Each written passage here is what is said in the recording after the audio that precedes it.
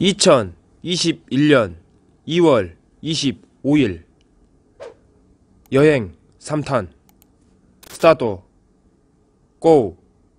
공포방송 넘버원 지금은 또마시대 가자. 신속히 이동하라우.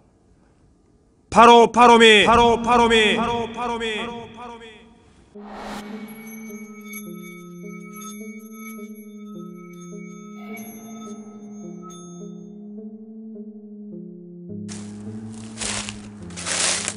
건물이 크다 보니까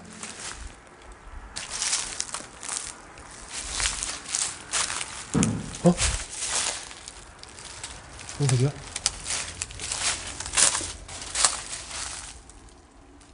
방금 쿵 소리 든 사람. 쿵.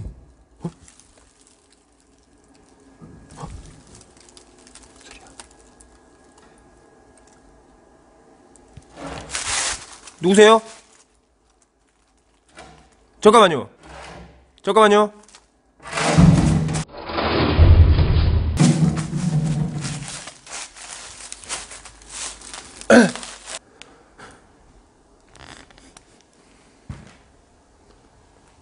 뭐야 이거? 누가 만지는 흔적이 없는데 먼지가 너무... 계십니까? 잠깐만요.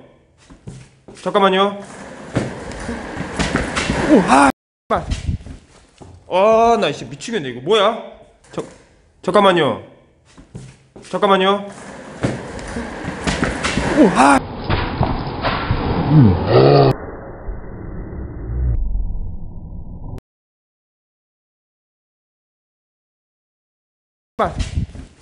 오, 나 진짜 미치겠네. 이거 뭐야?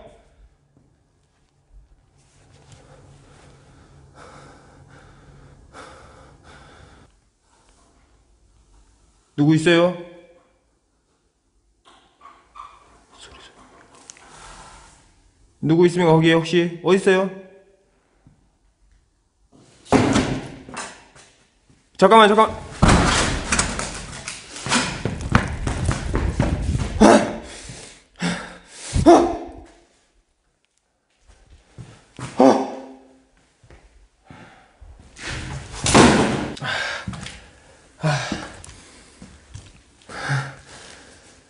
제가 담배 한 대 드리겠습니다. 우와, 뭐야 이거?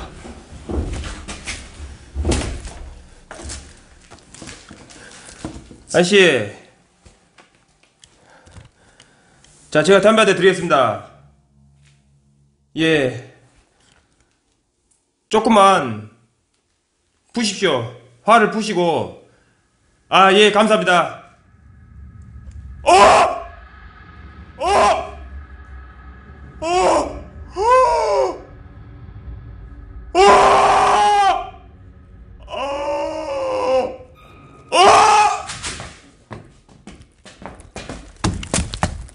여러분들, 오늘 제가 장담하는데 장담까지는 아니겠습니다. 100%까지는 못하지만 뭐가 나올 것 같아요. 진짜 선명한 형체는 까지는 아니지만 뭔가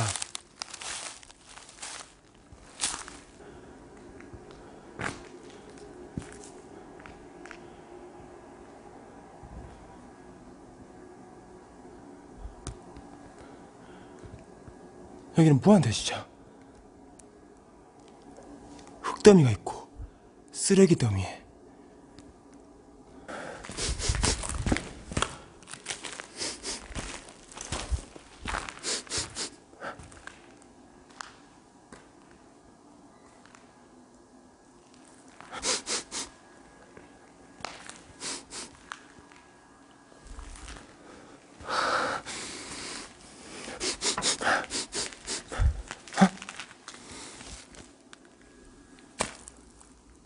여기. 와.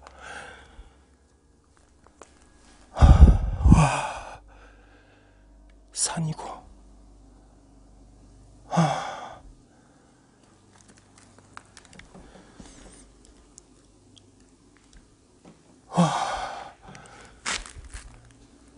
계세요?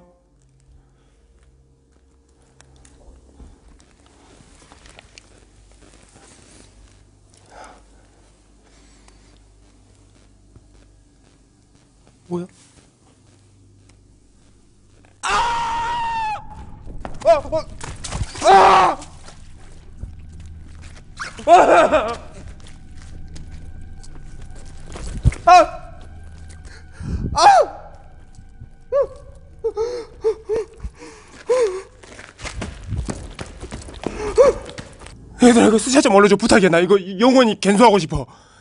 얘들아, 방금 전에 수살 젖은 물이 뚝뚝뚝 떨어지게 몇 박았거든. 얘들아, 나 옆에 있어서 바로 가까이 해.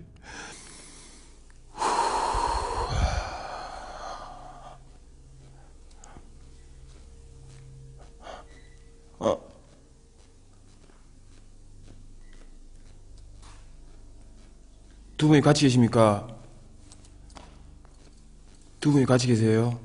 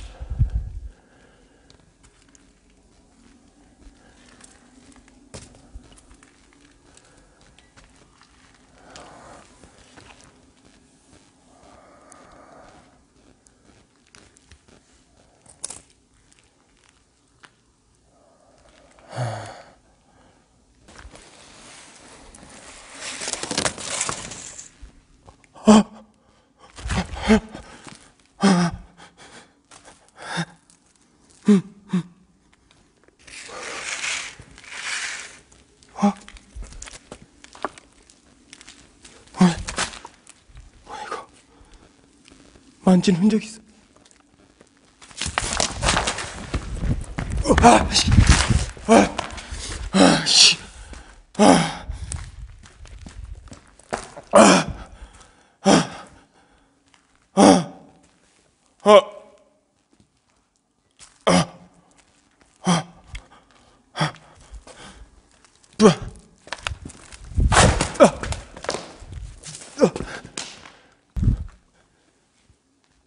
어디 계세요?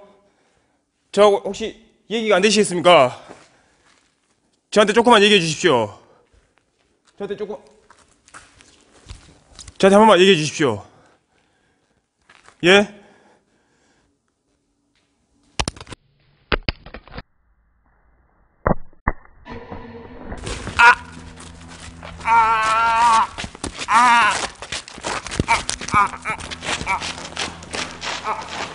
저 나가!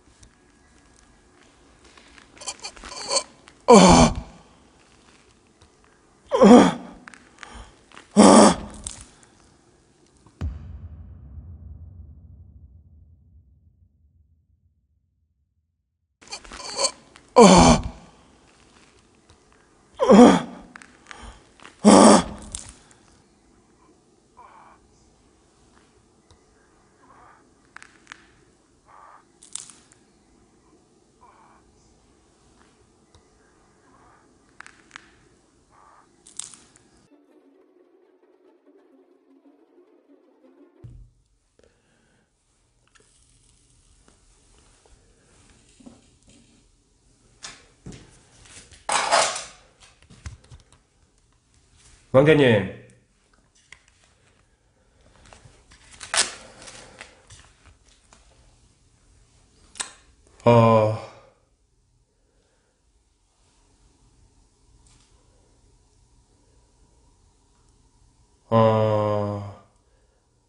일단은 허락 없이 이렇게 남의 집을 헤집고 다녀서 물건 만지고 다녀서 정말 죄송합니다. 일종의 향 개념이라고 보시면 되겠습니다, 여러분들. 물론 향이 있어서 저도 차에 향은 있습니다. 뭐라고 했는데요? 여러분들 진짜 찍고 말할게요. 괜찮아 라고 분명히 들었습니다. 저 괜찮아 라고 분명히 들었습니다.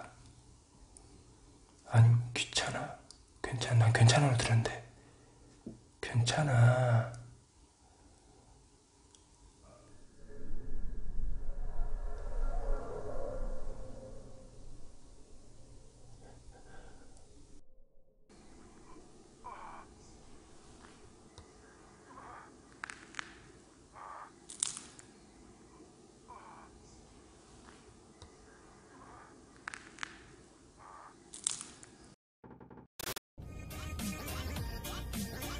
구독!